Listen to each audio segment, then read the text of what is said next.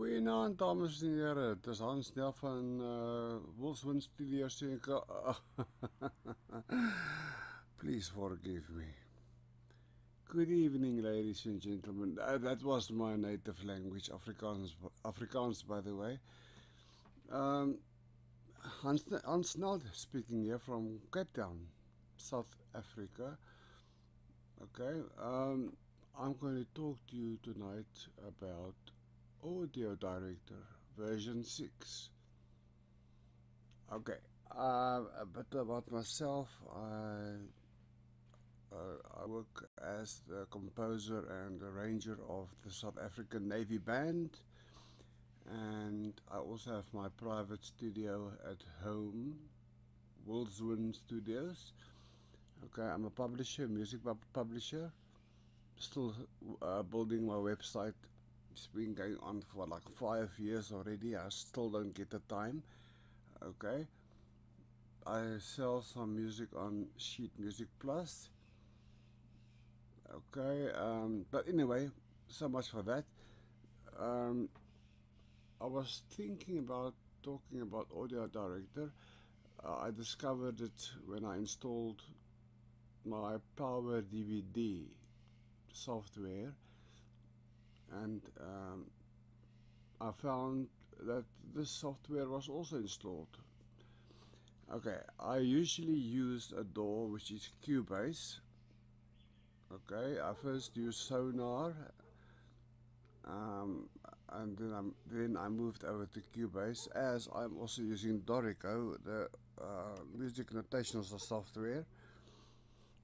Actually, I use Sibelius and Dorico, and now I'm in Finale as well, which I try to avoid. Okay, AudioDirector. Okay, AudioDirector is like a scaled down version of a DAW, which is like Cubase. Okay, it is, I think,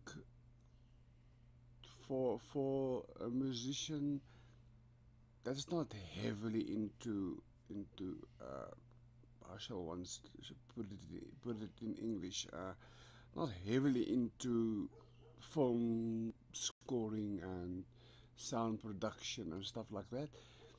It is more something you plug your guitar in, your mic, and you would can somebody tell me how to kill a dog? Anyway, I'm not serious, but that canine has been irritating me all day already. He just can't seem to be quiet. Anyway, enough of that. All right. Where was I? Where was I? Okay, this is more for somebody who wants to make a quick song. Apply some effects to it, and then export it to a CD or upload it to YouTube or something like that. Okay, I can show you Cubase quickly, just to give an idea. It's talking nonsense.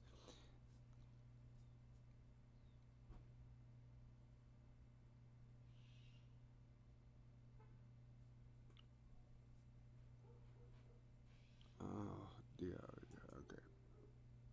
Let's just use a simple piano vocal score.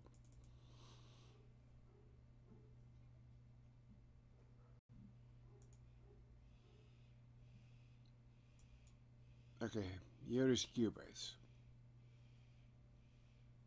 Okay, as you can see, it basically looks the same. You've got your tracks here, your different tracks. You see, all your consoles, your menus, and your timeline. You see, and then your virtual instrument tracks, instruments and loops and all that stuff. This is heavy stuff. Cubase is really this is what Hans Zimmer also used for his movies, like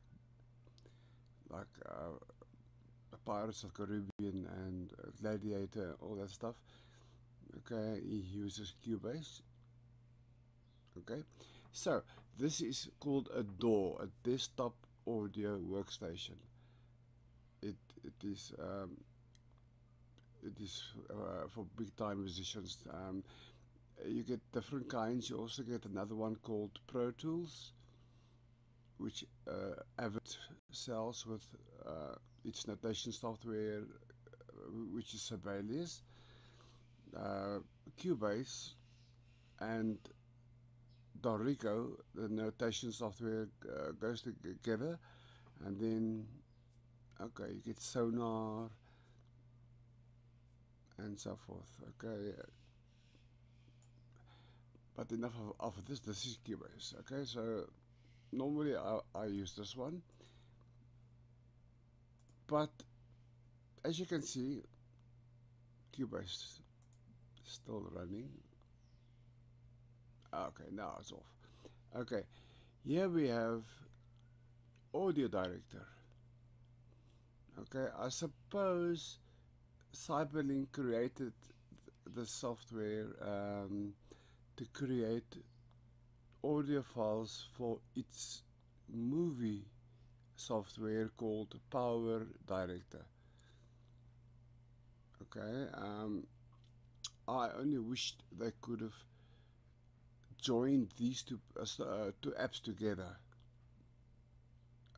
Power Director, which you can create movies with, excellent software by the way, and AudioDirector, which you can apply effects and orchestral sounds and stuff to your movies. Okay, so anyway, let's start. First of all, it's basically a Windows software with a file menu, all the basic stuff to it, like opening or creating a new project, and importing media, save your project, produce. Produce is when you want to actually produce your final mix. Okay, to an audio file or a video file. Okay, and so forth. Okay, and here's your edit menu, the normal edit menu, with some extra preferences and adding more tracks and timeline markers, which you don't have to worry about here because you find them here as well. Okay, this is your view menu,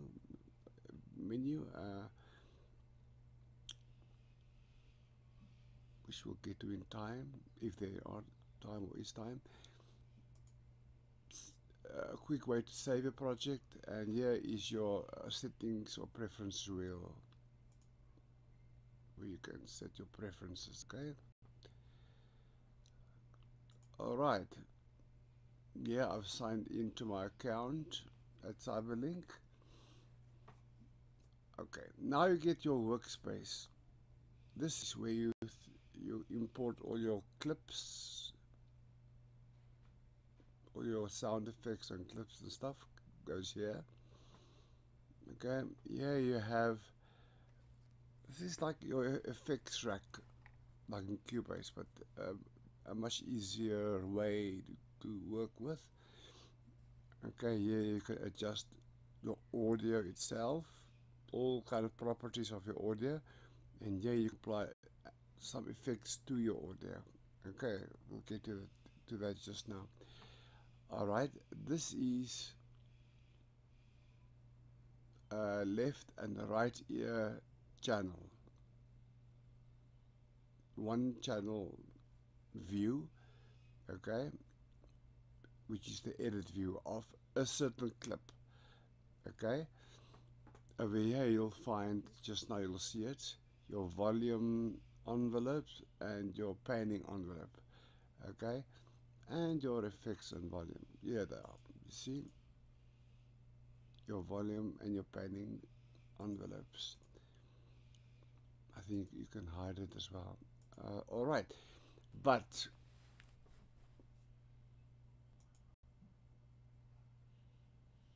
we'll come to this later. This is your when you want to restore some dirty tracks or something like that, will come here.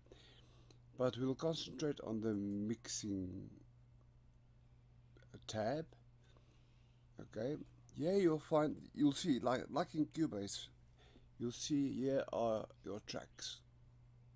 It's giving you 3 tracks. Mikha'el, which is I think a black term for free, and your master track. Okay, whatever you do here affects all your tracks. Okay, so if you put it louder, then all your tracks goes louder. Okay, so you don't mess around much with your master track. Okay, you'll pretty much leave it alone. You'll just make sure that your volume over here is in such a position that your master levels does not reach into the red. It must stay in the green, your decibels, because if it goes into the red, you'll get distortion on your sound. Believe me, I've learned a hard lesson last few weeks. I created a mock-up of the syncing of the SS Mendi, and excuse me, I've got a little bit of a cold. So I didn't have time to set up Cubase and stuff like that, so I needed to make a quick mock-up of 9 movements so that the officer commanding of the Navy Band could hear what it sounds like, you know. So I quickly set up this thing and made a mock-up of the syncing of the Mendi, which is what we're going to go into in a moment or two. Okay, I just want to explain to you the layout of this thing first. Okay, these buttons here zoom into the tracks. This makes the track wider. Okay, and this wider this way or narrower, and these buttons, now be careful, sometimes this makes the software crash, so I don't play around too much with this, but as you can see, it makes the tracks vertically up and down, thinner and wider. Okay, and this resets the whole workspace here so that all your clips can be seen in one view together. So if your clips goes beyond the screen and you push this button, then everything zooms so that you can see your whole project in this section here. Okay, so let's go through a few buttons here. Okay, this is your timeline, as they call it, and what do you call it? Your time, also timeline. It looks like, or your progress bar or something. Okay, I don't know what they say, how they call it in English, but this line moves as you play along to show you where you are on your timeline. It's a timeline on a timeline. Okay. This timeline can be set to either time codes, which is seconds and milliseconds, which is ideal for when you're making movies and you want to use timestamps and stuff for certain scenes and stuff. You'll use this in conjunction with markers. You will set a marker. So if an action scene would start over here, you'll set a marker and you would say just an action scene or something. Action starts. Okay, and then you would see there you are, your marker, and it says action starts. You see? Now eventually your whole project will be full of markers, okay, and you can then quickly go to them by saying view all markers, and it will list all your markers here. And if you select a marker and say okay, it will jump to that marker. Okay, that's it about markers.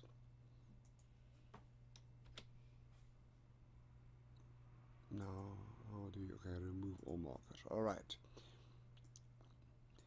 Now that's for the time code. You can also set it to bars and beats, which is over here. You'll select is it a 4/4 or a 3/4 or something like that.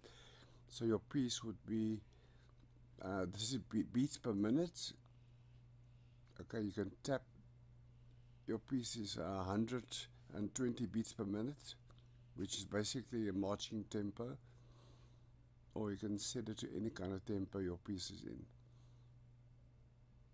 I'm not quite sure why one would want to use a bar beats system unless you're composing maybe a military march or something. But I normally use notation software to do that kind of thing. Okay, so that is it for time code and beat. Here you've got your mixer sliders for those tracks. This is your master track. Okay, and then your 3 other tracks. Those 3, the pink, and 2 brown ones. Okay. I never use that. I just use it over here. It's simpler, easier. Okay. Then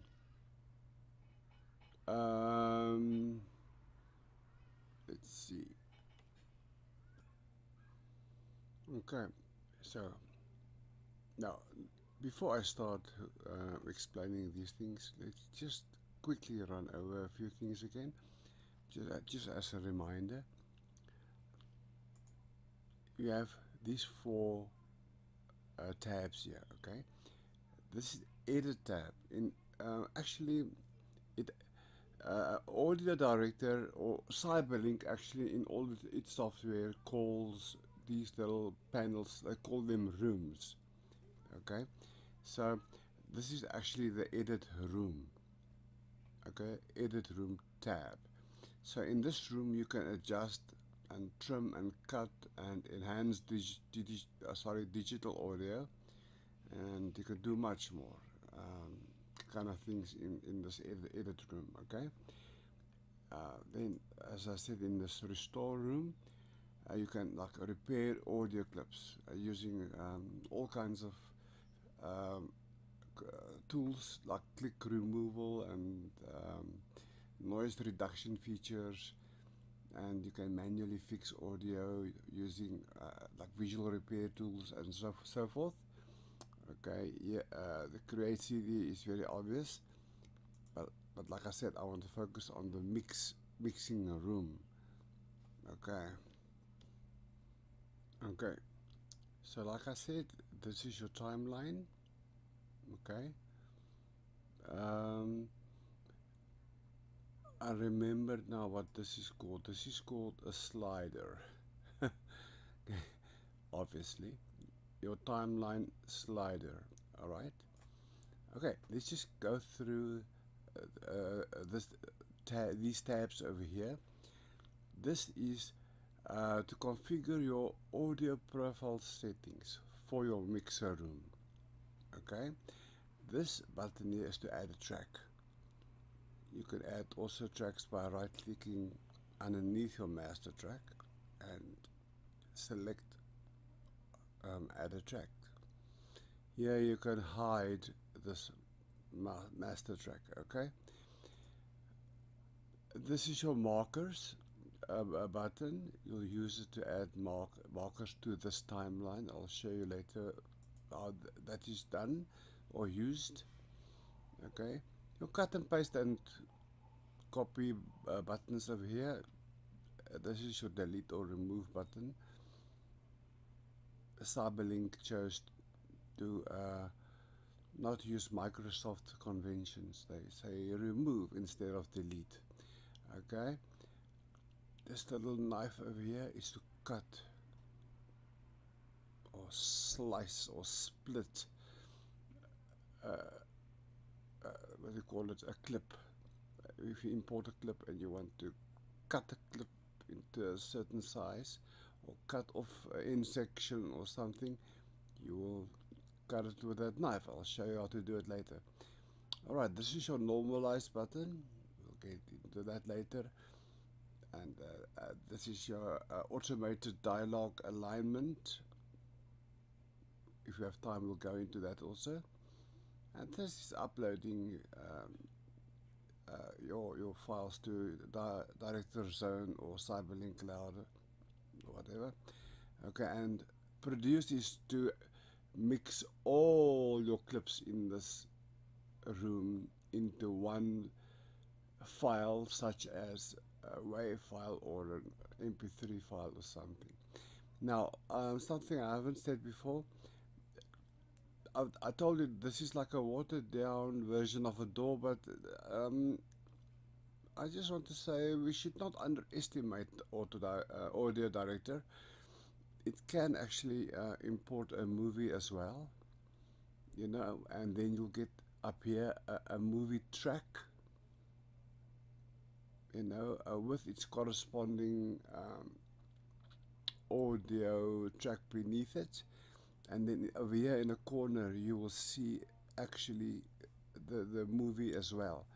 So if you've made a movie in Power Director, then you can actually import it into this Audio Director software or app, and you will see it over here, and then you can add it, all your sound, all your effects and sounds to that movie.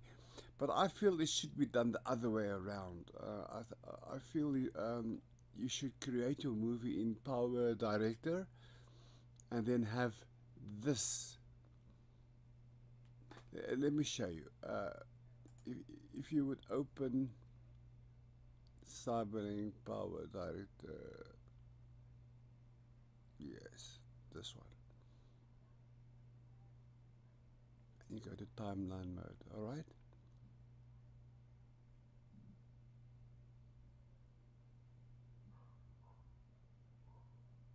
You see, you have your timeline here already. So if you could have Audio Director tracks here as well. Here you have your movie clips and your sound clips. But I think if you double click a sound clip,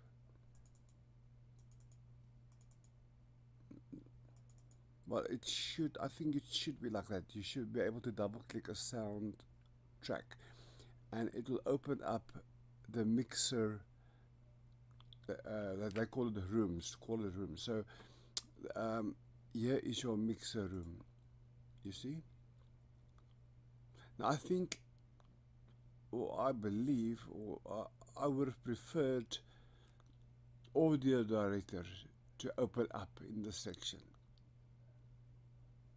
You see, you have your movie here, and certain tracks like your effects track and your soundtrack and your narration tracks, where you have somebody speaking into the movie, could then be managed here, which is Audio Director inside this Power Director software. You see, I feel it's to have two separate apps. It's a bit too much. You could actually do it all from here. You see, because you already have your timeline, and now you can apply all your effects and stuff like that. As you can see, you have the same kind of tabs, as in AudioDirector. So basically, you can join these two together. I have AudioDirector as a type of a plugin. You see, yeah, so you can add AudioDirector tracks here as well. But anyway, so far I haven't done that. So you have a separate piece of software for your audio, and then you can load your Power Director movie in here. Just the other way around. Alright, let's see. Now you get your tracks.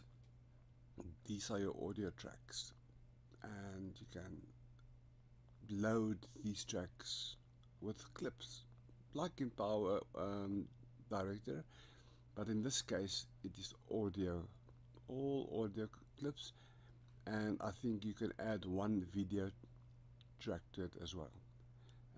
Okay, so let's start. What I'm going to do is I'm going to load a project I did for the Navy Band, if I can find it. Open.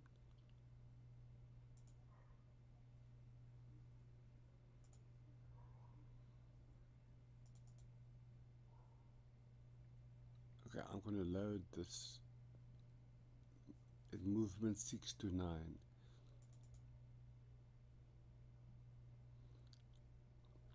It will save a lot of time having to go find clips now and, you know, pulling them into the rooms and stuff like that. Okay, this is quite a large project. So some data is missing. I wonder what it is. Okay, but anyway, you'll still get the idea. This is the whole project. If I click this button here, you'll see everything shown. If I expand it, you see, you can actually see the clips in a far better way. Okay, so you'll see I've numbered them. This is the 8th movement, and over here you can see the aftermath. It's the 7th movement, and then the 6th movement is right in the beginning, the collision. Okay, excuse me. Okay, this is about the SS Mendi. Just a very quick little history. In 1917, from Cape Town Harbour, a troop ship from Britain left the harbour. I think it was May, if I'm correct, and with more than 600 black men from South Africa chosen to fight in the First World War. Sorry, for King George the Fifth, I think it was, in France. So the British said if they will fight for them, they might get certain benefits or something like that. Okay, so the black dudes, they were on the ship, and they were on their way to Britain first, where they stopped at Plymouth, and then they resupplied the ship, and then they were on their way to France. And then one evening, or actually early morning, around 5 o'clock in the morning, a huge cargo ship called the SS Darrow, speeding very fast through the English Channel. It was a foggy evening, so you couldn't see far, and you know, those years there weren't like radars and stuff like that, or maybe proper ones. Sorry, I've got a bit of a cold here. The winter's just at the end here now. Okay, anyway, so this Darrow was speeding through the waters, and the captain feared U-boats, obviously, so he wanted to get through that English Channel as fast as possible. But in the meantime, the SS Mendi with the black troops, accompanied by a British frigate, I think it was, the HMS Brisk, those two ships were on their way to France. And then this big cargo ship couldn't turn out of the way fast enough and hit the SS Mendi in the side, more than 20 feet into her, with a big gap or gash. The thing filled up with water very, very quickly. All the men fell out of their bunks, and there was chaos on the ship, pretty much like what happened in the Titanic. And the SS Mendi sank in like 20 minutes. So the water is like freezing. Sorry. The water is freezing, and more than 600 black men died that evening in the freezing water. I think the HMS Brisk could save a little more than 100 men. I think 120 men could be saved. Excuse my accent and stuff. Actually, English is not my first language, but I'm doing my best. Okay. Yeah, so that is a quick history of what happened then. Now it's 2017. It's 100 years later, and we are well, not celebrating, but it's more a memoriam, more a memory, or yeah, a memory of the SS Mendi's sinking or foundering. And the Navy Band, they have a concert every October around the 24th in Pretoria, South Africa's capital, at the University of South Africa, UNISA, in the ZK Matthew Hall. The chief of the South African Navy has his gala evening every Saturday. I think it's the last Saturday of October. He has his gala evening, and the commander of the Navy Band asked me to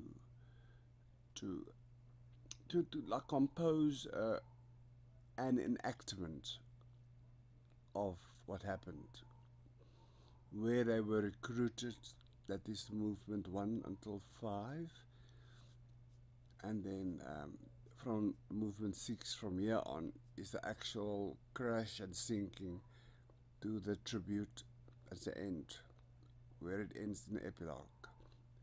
Okay, so they are going to play this piece of music, which is printed out in Sibelius.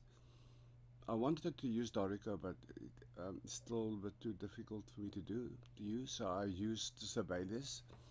And the parts are printed, and they are currently practicing like crazy to learn the music.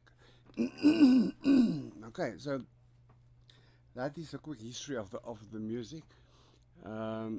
So the commander wanted to have a mock-up, you know. He wanted to know what the music sounded like. So he's got a score, the big A3 score in front of him, and I created this audio file. Like I said, I didn't use Cubase. It's too much of a setup and stuff like that in the short period of time. So I used audio. I found it on my hard drive. I never knew I had it, so I discovered it, and I thought, wait, let me try it out, and excellent, it works quite well. Okay, as a narrator, or a smaller DAW, if you would like to call it that way. It's got all the main basic features to make a quick mock-up. Alright, the sounds I used is not a real Navy Band or a real orchestra. it is a VST I've used, virtual instruments. Okay, so this track is the band. What they will play that evening is in this track. All the sound effects that will be played that evening through the mixing disc is on this track. I will take it with him and then play all the sound effects of the crash and the water and all those things. This is Johann. He's my best friend. He's a Bariton, a soloist, a singer. He's got an excellent voice. He's not like me, who have difficult speaking. I can compose and write, but speaking and singing is not my forte. But anyway, Johann gracefully did it for free for me, and he narrated all the words in this track for me. He also sang a few songs. One of them is a Zulu song, Zulu words, which he had to learn in something like an hour or something. Okay, so those clips were all added to this timeline. Okay, so there's the band and the sound effects, Johann's narration track, and some random clips here where I decided I needed more space for more clips. Like over here I've got an extra one for Johann which I didn't use because he's empty. Oh no, it's not. That's right, this is where he sang his Zulu song. I'll explain all these yellow lines shortly. It's very interesting. Alright, that's that for now. Let me explain to you what's going on over here. Here you have it is called mixing tools. The section here, it's called your mixing tools. This is what Cyberlink labels these track headers, kind of. Okay, so here you can type in. So over here I can type in sound effects. Okay, and this is Johann. I can type in narration. Let me see. Over here some more sound effects, and this is where Johann is singing. Alright, track number 5. What is on this track? Not, oh, there.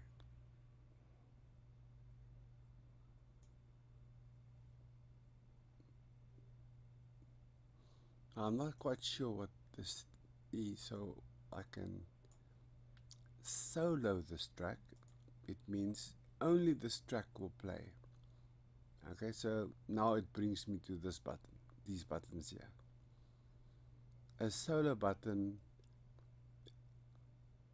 mutes all the other tracks and allow only this one track to be played. That's what solo means. Okay, so now I want to hear what's going on in this track, so I will solo it and then play it to hear it.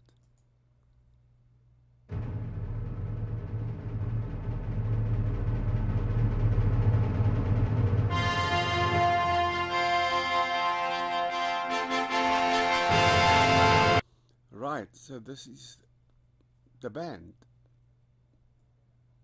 Now you see, I had too much Red Bull that one day, or something. It should have been over there, where the band is playing. Now why I put it here, no idea. Right, I know why. It is because in the tribute it ends. Let me solo this track as well and unsolo that one. You hear this is also the band. You'll hear it ends.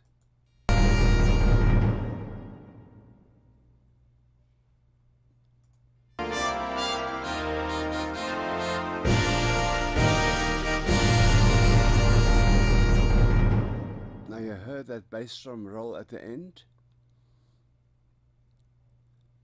and over here, so I needed this clip here because as you can see the bass drum will continue to roll into the epilogue. You hear there? So the effect will be this.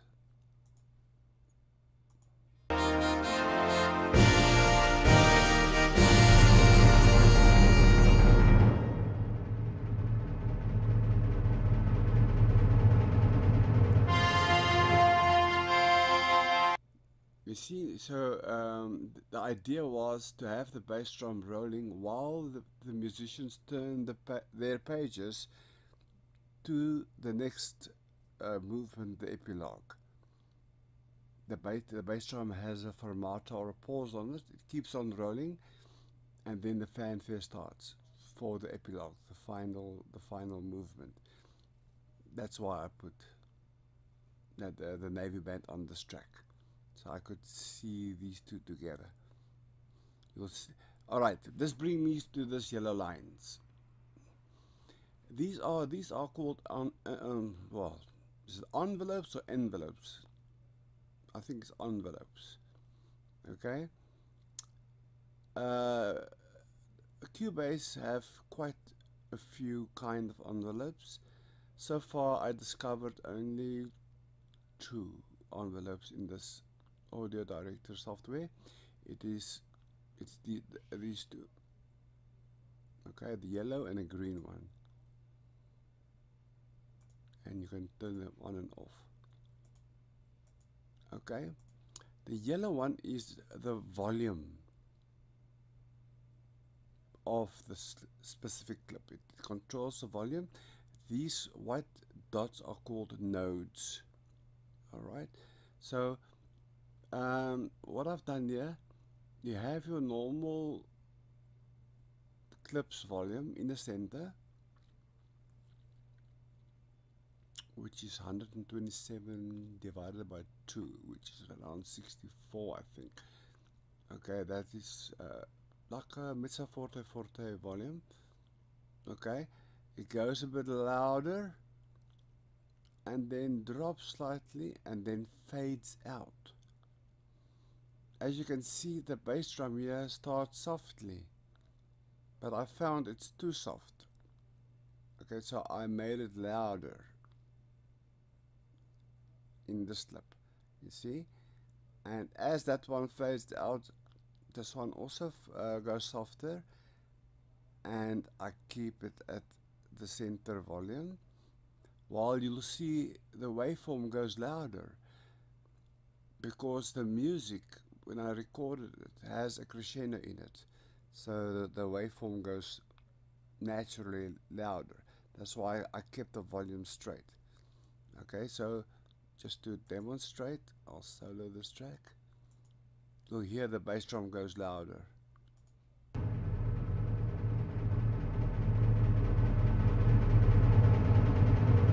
You see? So there's no need for me to have the line go up and make the bass drum louder, because it does so automatically already. Alright, so I basically mixed the bass drum of this track and this track together so that it sounds almost like it's a continuum, you know, no break into the bass drum roll. So here it is.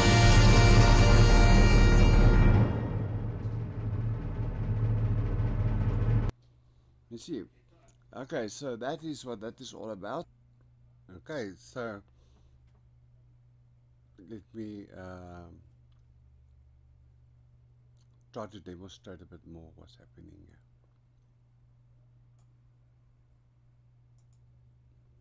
Okay, so a fanfare will start.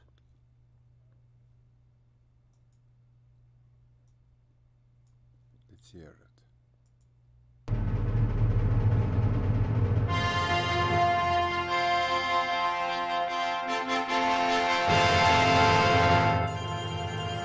As you can hear, it goes louder, it drops, and then it grows in tempo. And when the flutes start their trillings, it starts softly, and as you can see in the waveform, the band makes a crescendo in this fanfare.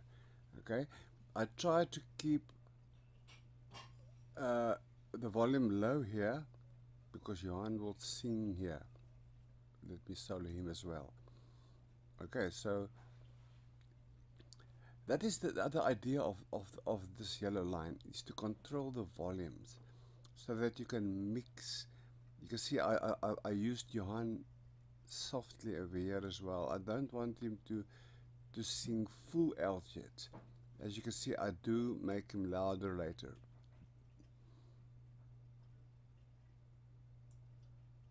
Okay, so you'll use the volume lines to do the actual volume mixing of all your clips so that they're balanced out with each other. Okay, you don't there's no other way actually to use the buttons and stuff to make your clips to you know. And when you actually record your clips, you've got no idea if your next clip will be the same as your previous one volume wise, you know, normalized the same way. So that's why you have this functionality where you can actually use these volume lines, envelopes, to normalize your clips with each other so that they mix well together. Okay, so let me give you an idea of this ending here.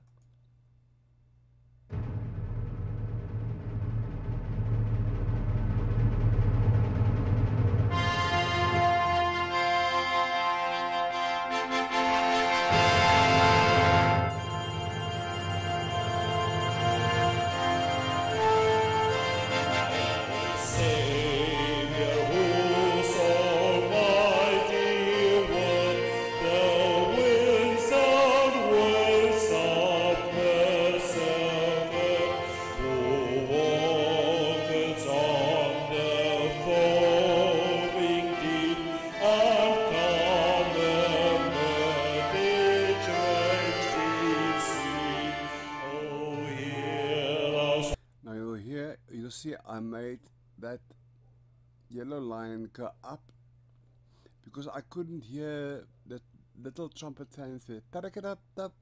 Okay, so you'll see when the line gets to this, when the slider gets to that point, you'll hear the trumpet a bit easy, a bit more clearer. Oh, hear us when we cry to thee, for those in peril on the sea. At the sea.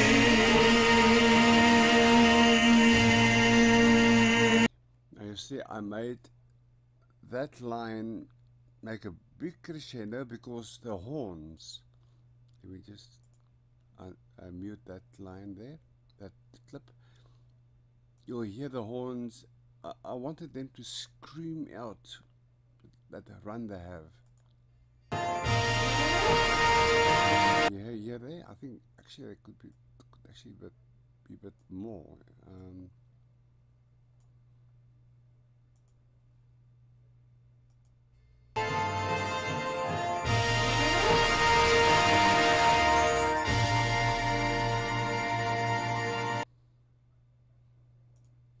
Okay, so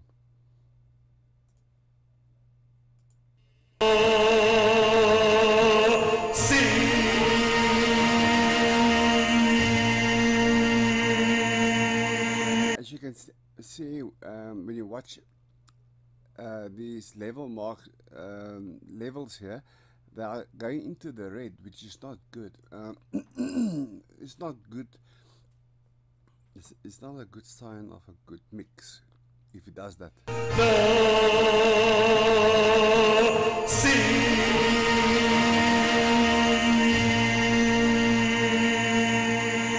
One should always try to keep it in the green around here, because once it goes into the red, your speaker starts to distort, a sign of amateur.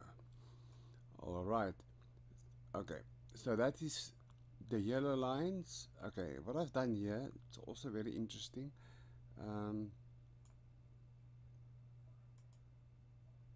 I wanted Johann to sing it more Pavarotti-like, you know. How does this go again? Da da da da dee da da dee da da da dee da dee da da. You know, with more feeling, and you couldn't get it. You know, you couldn't really get it like that. So I decided to put the musicality in by using the volumes. So if I select this track and solo it, you can actually see how these lines can be used to put a musical phrase to a line. Now remember, it is also in Zulu, so it's not so easy for a white guy to concentrate on musicality when he's got to sing these difficult the Zulu words. Okay, so let me demonstrate how you can put some musicality by using the volume lines. Pulalani mawetu kozololozomala kezayo mezizi wetu kenani ewebeni. As you can see, we did it in several takes.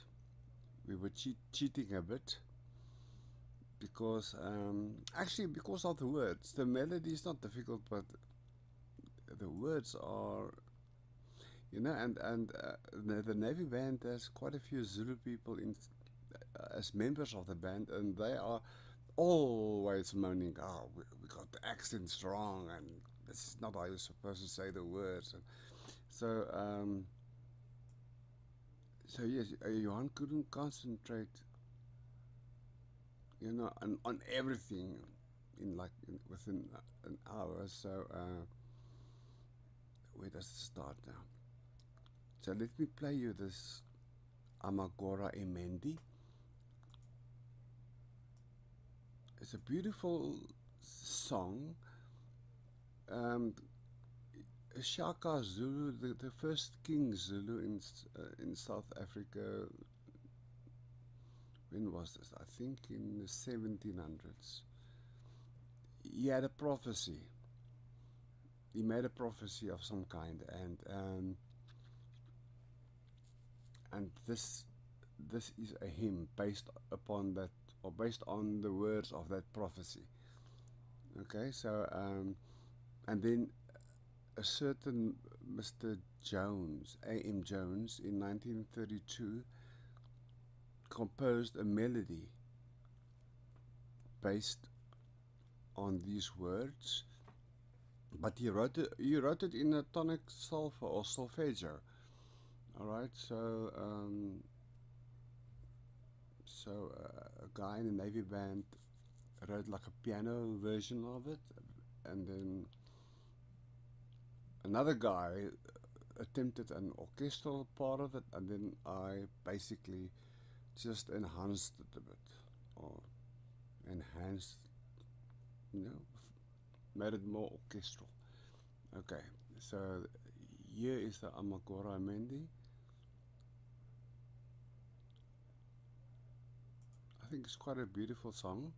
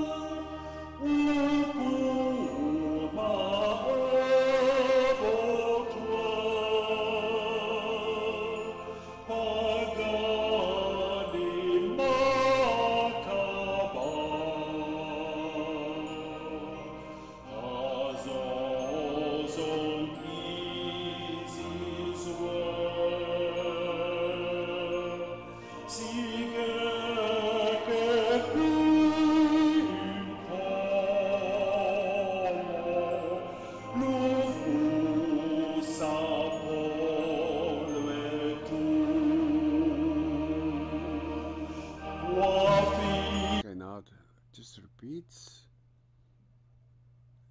Okay, and then let's just go from here quickly.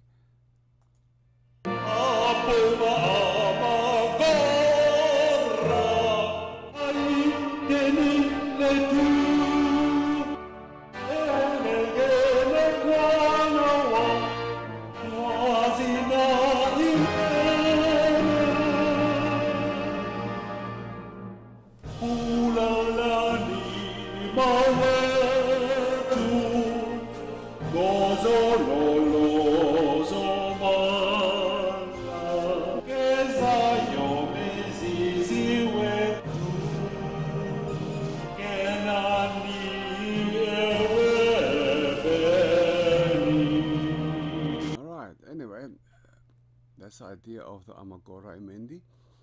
As you can, I just tried to demonstrate to you here that one can do multiple clips to record a difficult song. Okay, and then it sounds like one piece altogether. Okay, and then you can also cheat a bit by using the volume lines.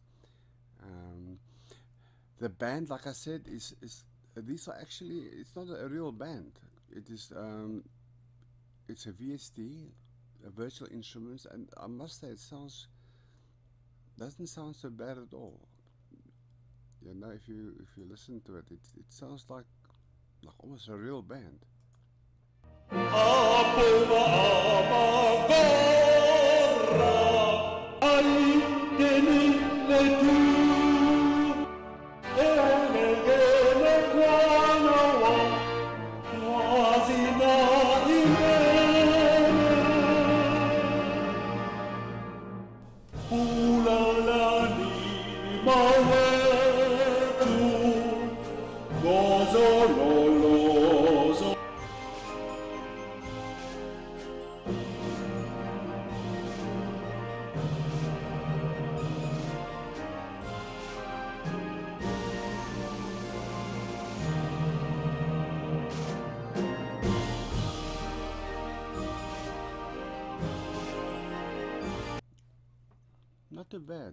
Not too bad for virtual instruments, I must say.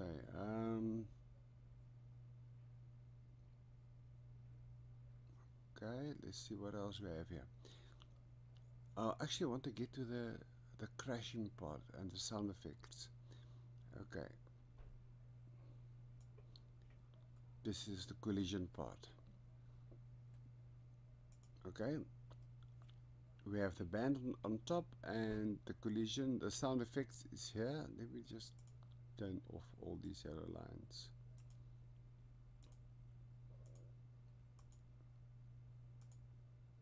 Okay, before we get to that, I just need to explain to you one more thing, and that is the green line. Okay, this is your panning line. Panning means in the stereo field, your left and right speaker or your earphones, headphones, left and right. Okay, so at the moment it is in the center, which means it will come out of both ears. If I take this line and I put it down here, you'll hear, let me just solo it. 34 days at sea, and our first sight of... See, it comes from the one ear. I wonder why the programmers put this thing over there and not a bit more to the right, or some other way to hide it, because it's so difficult to get hold of these nodes, you know, when they are stacked up like this. I must write to them, because what this means is it mutes the slip. You see, now it's muted, it will not play, and now it will play. This means there's a sound effect on this clip here, which is a reverb. Okay, I'll show you that just now. Alright, if I move the line up, it goes to the other ear.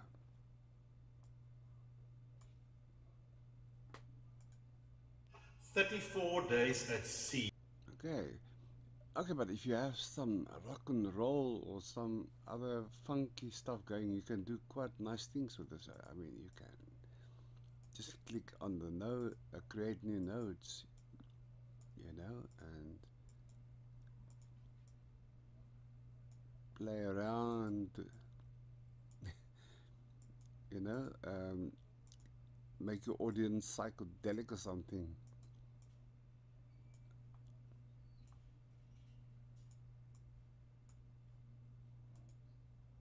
"34 days at sea." And you hear that?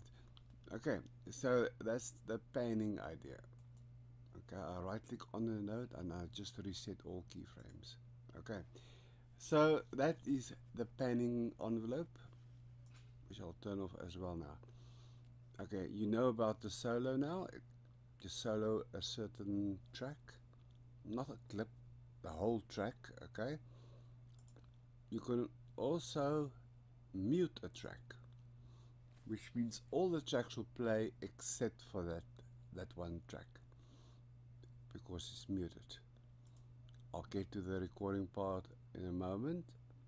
Okay, let's just go through this beginning part here. Okay, so over here I have the sound effects. Let's play it so you can hear it.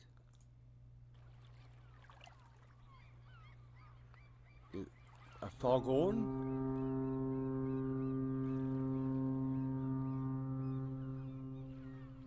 And there is the sea as the ship travels through the water now, on its way to France. Okay, we have another sound effect coming up here. I think I should solo it.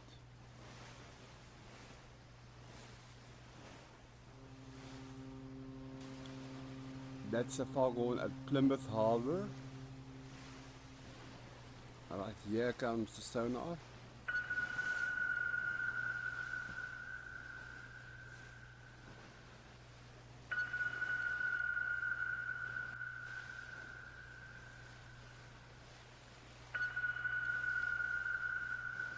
You see here Johann is speaking during this time.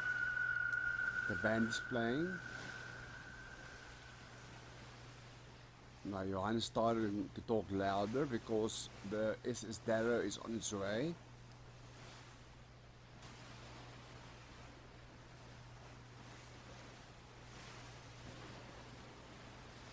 Now the troops are sleeping nicely and it's foggy in the evening, and the Darrow is on its way to collide. Here you'll see, it's now about 5 o'clock in the morning. That is the warning whistle. Attention. That's the Darrow. That's the Mendi making its alarm. The men starts waking up. And now it's a huge crash.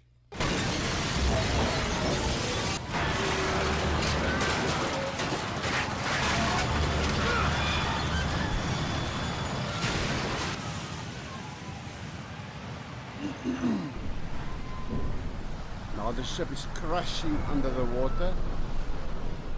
The men are floating in the ocean, jumping off the ship.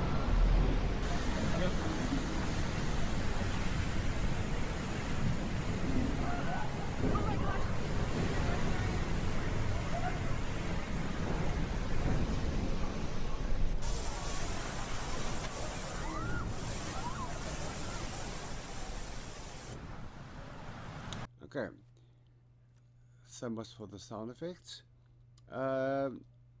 There was this argument among us that why is there a woman shouting in the water, you know, but after some research I did, all ships have a sick bay and they have nurses, and it's quite conceivable that they had 2 or 3 nurses on board as well. So there's no reason why there shouldn't be a woman in the water, as well as I've discovered that many militaries had women disguising themselves as men to take part in this war for the benefits, you know, so quite frankly. And then I've also heard another theory about hypothermia, is that if you're in freezing water, your vocal cords, it's like when you inhale helium and you sound like Mickey Mouse, your pitch of your voice would rise because of the freezing water and swallowing cold seawater, and you know, so there's no reason why your voice will not raise in pitch as well.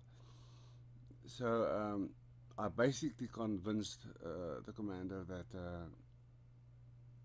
it's either a man, Samuel in this case, who is shouting like that, or it could be a nurse. Why not?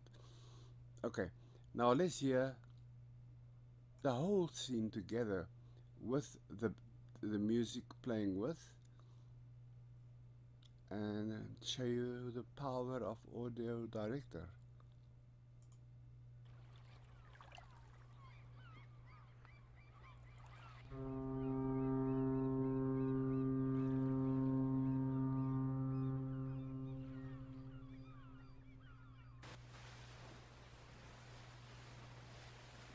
"34 days at sea, and our first sight of England." Not really a sight, because I only see grey fog and mist-laden skies. I wrap my great coat tight about me, glad for its warmth. We are stopping at a place called Plymouth, and then tomorrow we are off to France, to the war at last. I hear there is a danger of attack from the German U-boats. Whatever next, boats that sail under the waters, but we are guarded as we go by a British ship, armed with guns, so we shall be safe.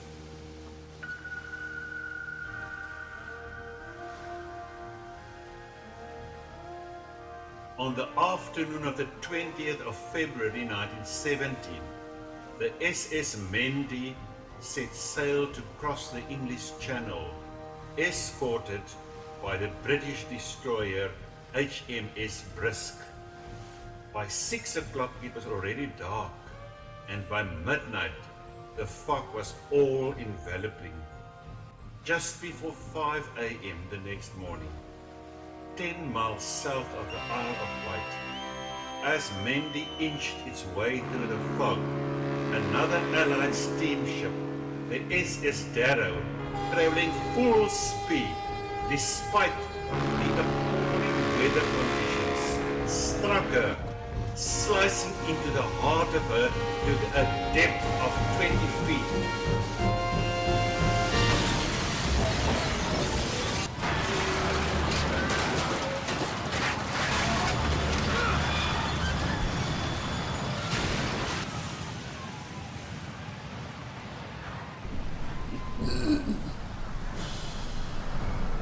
Many died that day, smashed by the bow of the SS Darrow. And he could not escape the blackness below decks and drowned in the freezing waters that rushed into the huge gap in the ship's side. Samuel was flung to the deck by the force of the collision. All the breath knocked out of his body.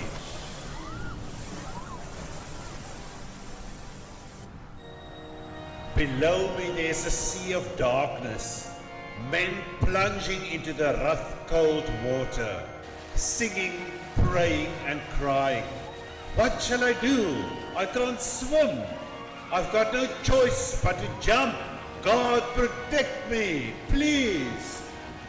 Cold, so very cold and tired. I hear my brothers calling me. Oh, Samuel, are you dead? That you do not hear my voice. I try to, but I cannot answer. I'm too cold, too cold. Then I hear the voice of Reverend Yoba calling out of us in the water. Be quiet and calm, my countrymen. You are going to die, but that is what you came to do. I, of course, I say, you are all my... Right, so that is the collision of the SS Mendi.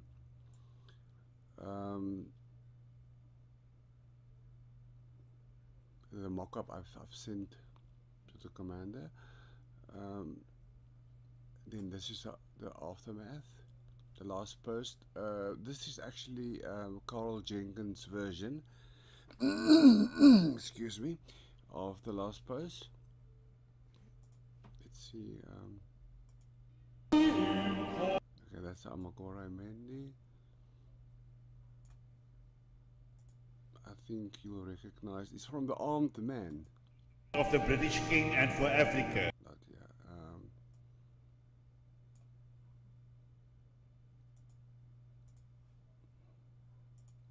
Of the 802 black troops on the SS Mendi, when it went down, only 195 survived. Among the 607 dead, prominent figures like the Pondoland chief Henry Pothleni and the Reverend Yoba, but also many hundreds who were important only to their families, like young Samuel. For Samuel there was no war to be, no fine deeds for the glory of the British King and for Africa. Okay, that's Carl Jenkins' last post from, I think it's a mass, the Armed Man. And then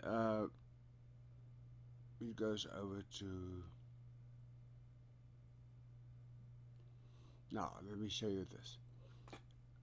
You'll see these lines. It's called crossovers. When I have the band, they were playing a fermata here. Oh, it's a timpani.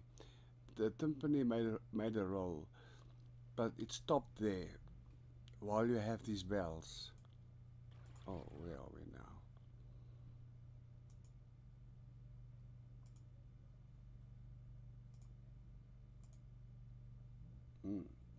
Markers don't work. Okay.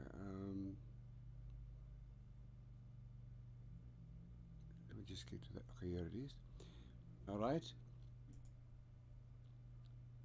You hear these bells.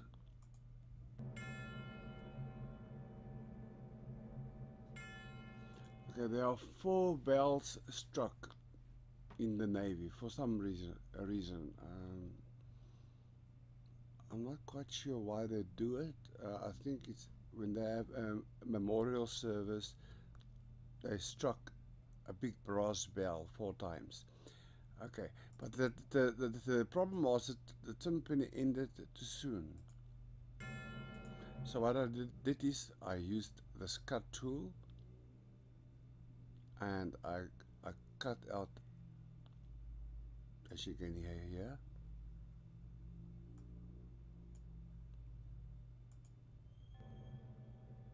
You see? So I cut out a bit of the timpani, and I just pasted it a few times to extend the timpani. But instead of just putting it next to it, you'll hear a small little break as it goes over into the next clip. Okay, but it's too soft. But if you want, you can actually just move it slightly into the previous clip, and it will ask you a few questions to either overwrite that section, which means it will cut out that little section there, or insert it into that clip, you know. But I chose to cross-fade it, okay, this way. You can choose either linear, but I found that this way, the one clip going softer while the other one going louder, it creates more of an even normalization between the clips. So it'll put those 2 lines there. Now it sounds like one roll, you'll hear.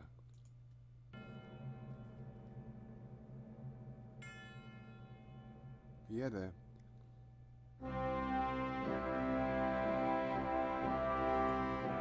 Okay, then it goes to Eternal Father, and Johann sings it, and then the second verse, and then I must say I really like this African version of this bridge passage that goes into the sunset. So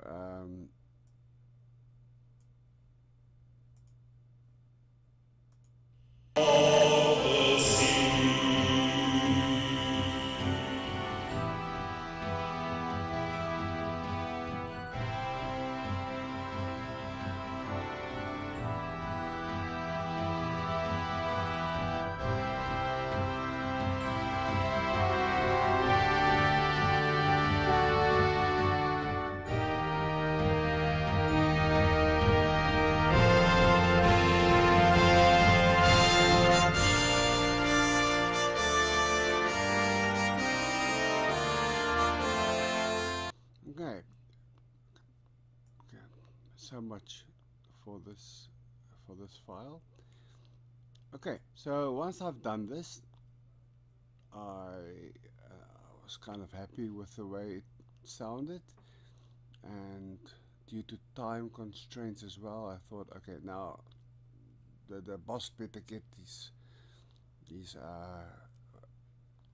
MP3s on my shared Dropbox folder as ASAP. So I produced the file. Okay, I gave it a file name. I selected a place in my sheet music folder where I keep all the Navy Band's music. I made a WAV file because a WAV file is uncompressed, which means every single little nuance is part of that file. Okay, and I gave it a 48 kilohertz sample rate and bit depth of 32 bits, and obviously a stereo channel. You can do a 5.1, 7.1 as well, but we're not making a movie in this case, so obviously stereo is the option to choose. And then I produced it. It made a WAV file in my folder, and then I converted it into an MP3, which produced a better MP3. I've done that in Adobe Audition. It is, you know, Adobe Audition is it's very similar to AudioDirector, except that it has a few extra effects, like the stereo imagery. You can expand the stereo field a bit. You can add VSTs to it, virtual instruments, you know.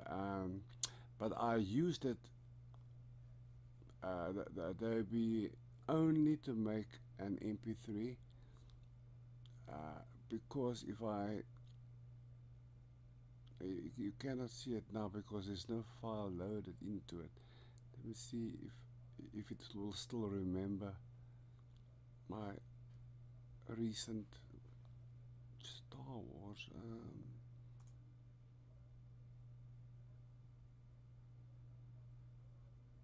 Seems to be empty.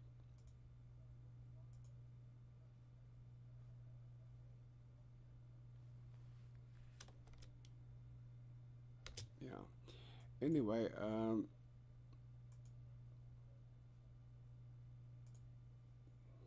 wonder if it will show now. I need to show you this.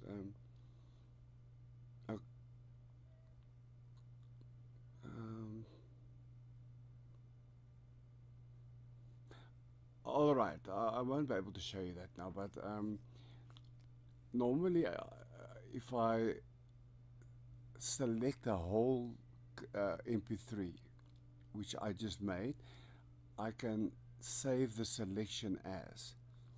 Now I save it as an MP3, but you can choose the type of MP3, what it includes inside the MP3 file. So it's a lossless file, but you get like a variable bitrate versus a fixed bitrate.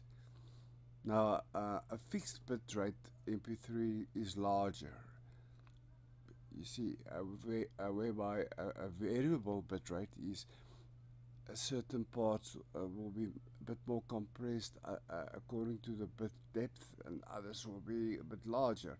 So you could have a smaller MP3, but also a better quality MP3, you see. And that's why I chose Adobe Audition's MP3 converter, which I think is the best so far, for my purposes anyway. Okay, guys, that was Jar Jar Binks. There are much more to the AudioDirector. I mean, like I said, you can add a movie to it, and then compose your music according to that movie you just imported.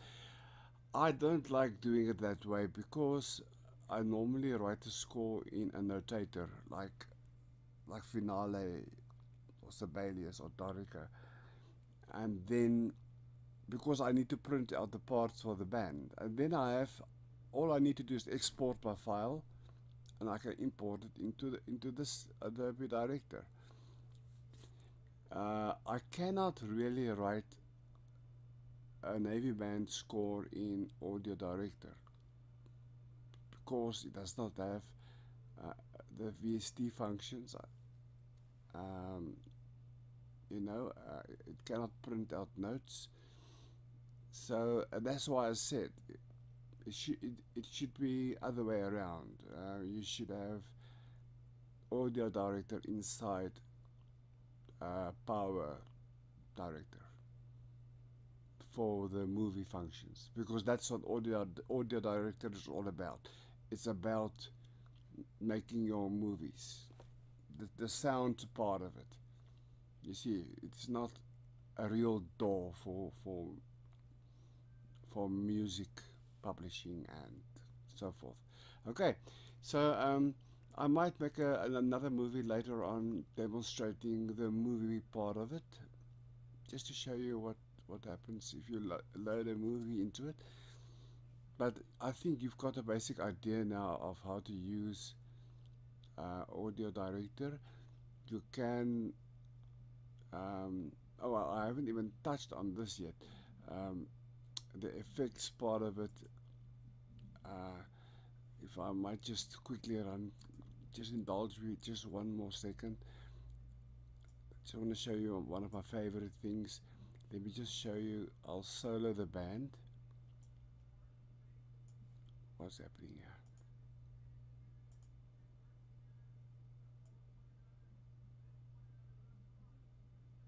Okay, let me get to this bit here.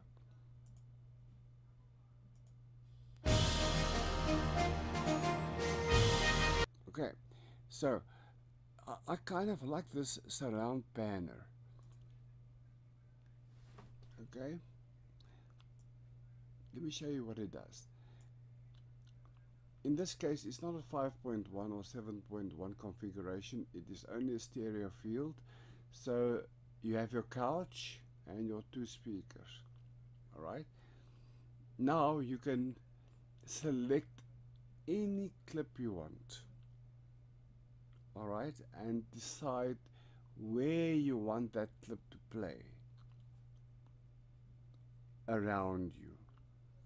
Do you want it to come from behind you, or from the right, from the left?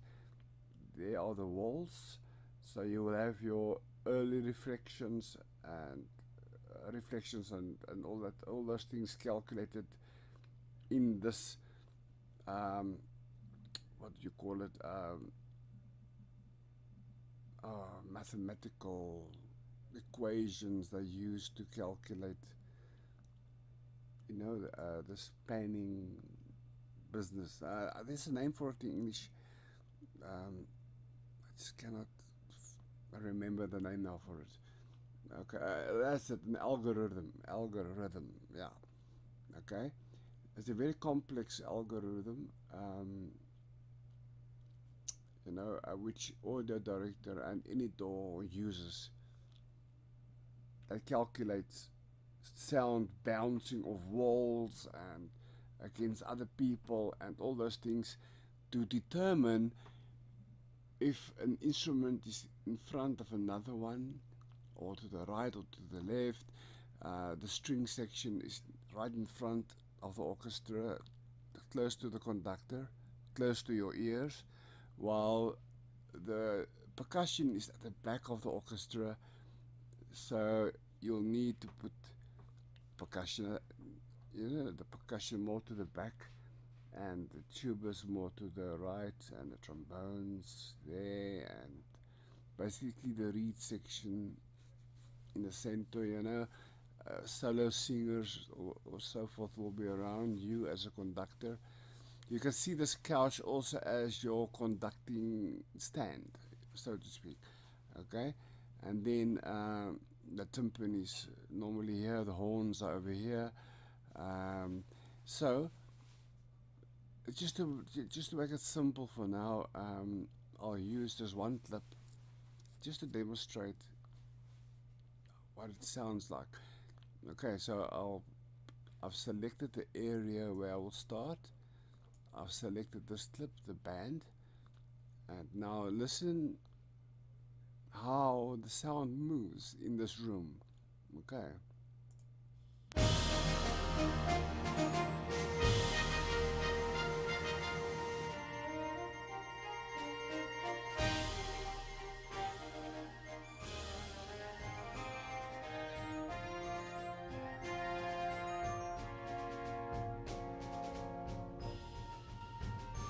Now it's in front of you.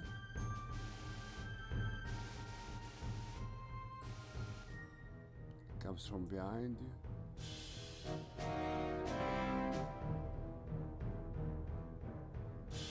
You hear?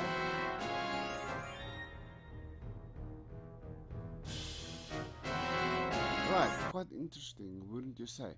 So this will be very handy if you have like sections, a brass section or string section, or even solo instruments. You know, have cornets or trumpets. You know, from you can choose the trumpets here. Then you can select another track and go to surround panel and put that one over there. You see, and then you can have like a real virtual stage kind of setup, which is very, very handy. Now I'm sure you can imagine if you have your 5.1 setup here with your 5 speakers,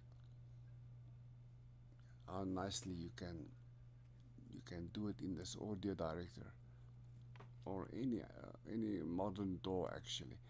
Okay, so I find that plugin quite interesting. Where does the band start again? Yeah. Okay. This it's more of a gimmick than anything else to make it sound like an old radio. It doesn't. I don't really hear any difference. There's another thing here. Where is it?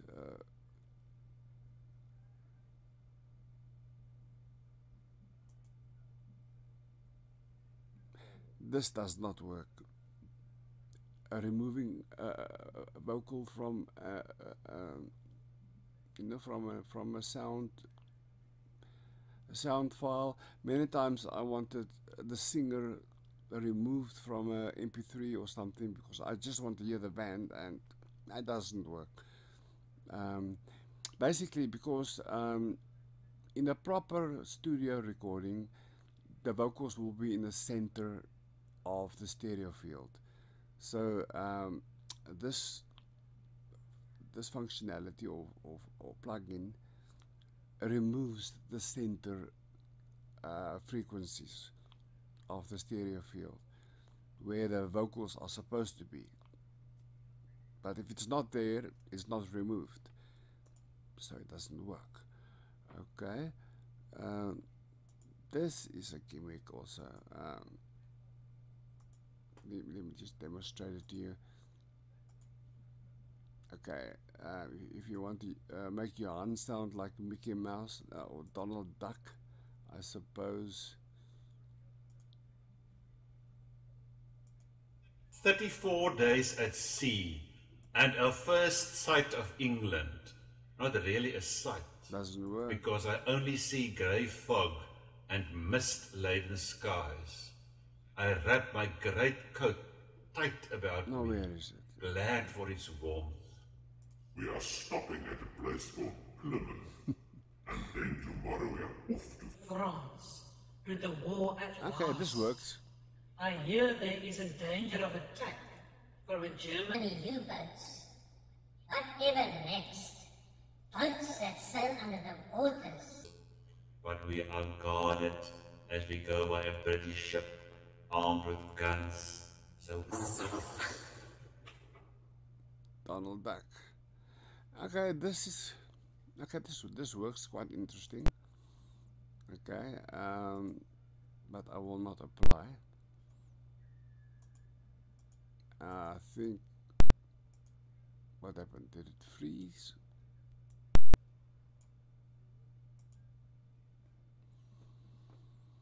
Okay, this is your equalizer. This is now when you get more serious and not playing around. Okay, the band, the genre is more classical than pop or techno or something like that. So I would rather choose classical to give it the equalizer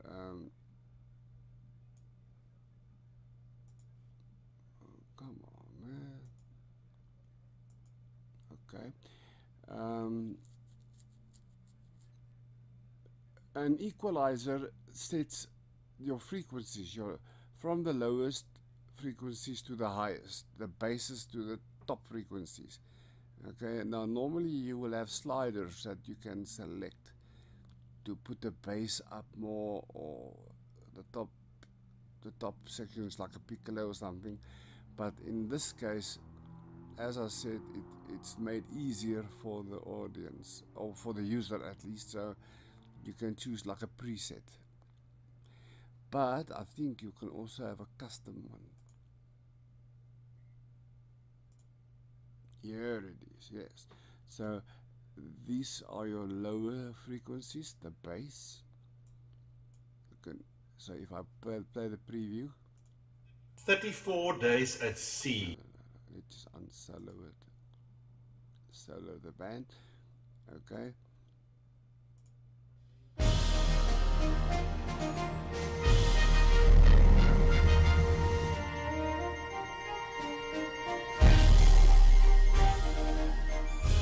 See?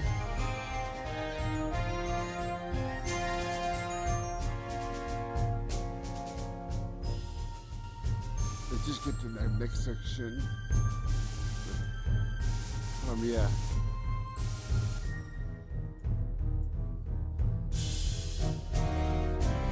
More horns.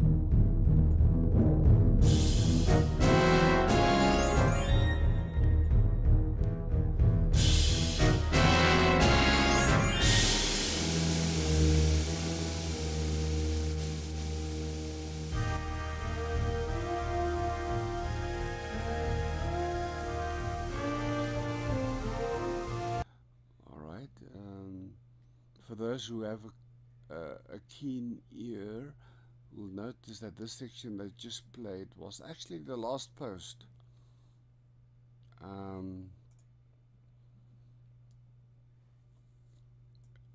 Or rather, play the motif. I call it the Grim Reaper's Choice.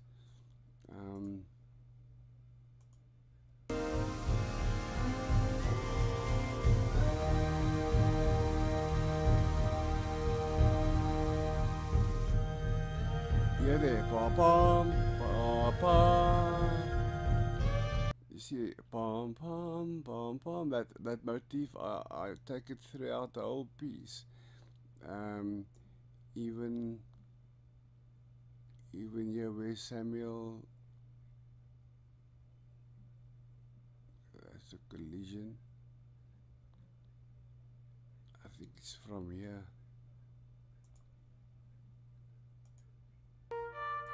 No, from here.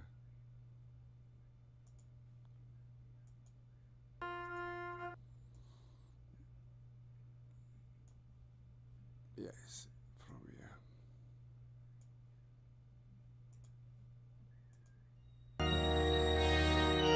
Listen to the cornets, the trumpets. You'll hear the last verse. Ta-tam. You see,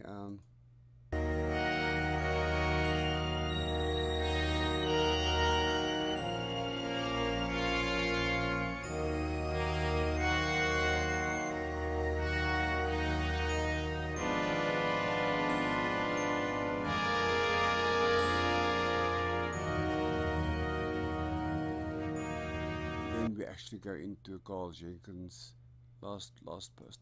Okay, so so guys, I think that is it for this round. The mouse. Okay.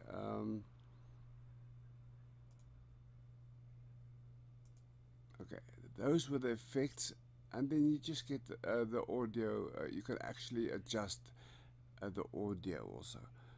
You can boost it by decibels to make a certain clip louder. Okay, if I select that and I make it 12 decibels louder, it's, as you can see, it will pop your eardrums. Okay, where's the undo button here? Okay, fades you'll use in probably in pop music when you fade in and fade out at the end of a song. Okay, and trimming audio is when you cut sections out of an audio clip. Adjust the length is if your music doesn't fit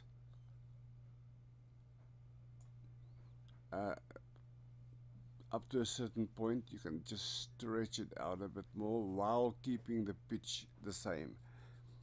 Okay, I suppose it will make it play a bit slower, but the pitch is the same. Okay, and reverse, I've got no idea what that is. Reverse is selected audio clip. Now why on earth you would want to do that, I don't know. Okay,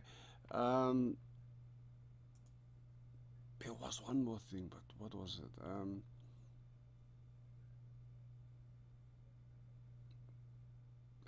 We just discussed the markers, haven't we? Yeah, the markers is a good idea if you put markers at, like in my case, in the beginning of each movement. So when you write a CD, it will use those markers as your tracks on a CD. So if you have your markers and you name it, it will then write on this CD Reaper's Choice, and in the freezing water it will actually use your markers as the different tracks on the CD if you choose to do so. Okay, I think you've got the basic idea how to run or how to use this. There are much more to it. If you double click a clip, you get into this edit section here, and now you can really do some funny stuff with it, you know. Like over here, I've used this bit to take out certain noises.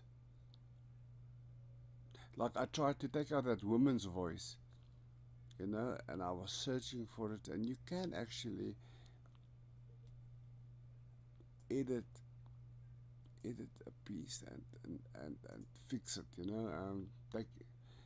Take out what you don't want, but it takes a lot of practice and getting to know your software to do that. Okay, the restore room, like I said. Okay, that is to take out a lot of noise, clicks, pops, hiccups, all that kind of stuff. Like over here you have silence, but it's not really silent because you can see the, it should be like this. There shouldn't be a blue line. This is absolute silence, so there are some noise over there. You see the same over here. But don't just go and delete that now, because it will shift that section there and put your whole clip out of sync with the rest of your timeline. So don't delete it, just make the decibels like 0. Okay, that is it. That is Ciela for now. Okay, I hope I've shown or I taught you something. I'll put up some more videos in the future, and you know, as I get to know this thing also better. But watch my channel, because I'm making many movies on how to use Sibelius. Okay, and also Dorico. As I learn Dorico, I will also show you how to use Dorico. Okay, may you have a blessed day further, and we'll see each other again. Greetings from Cape Town. I hope you have a pleasant evening. Goodbye.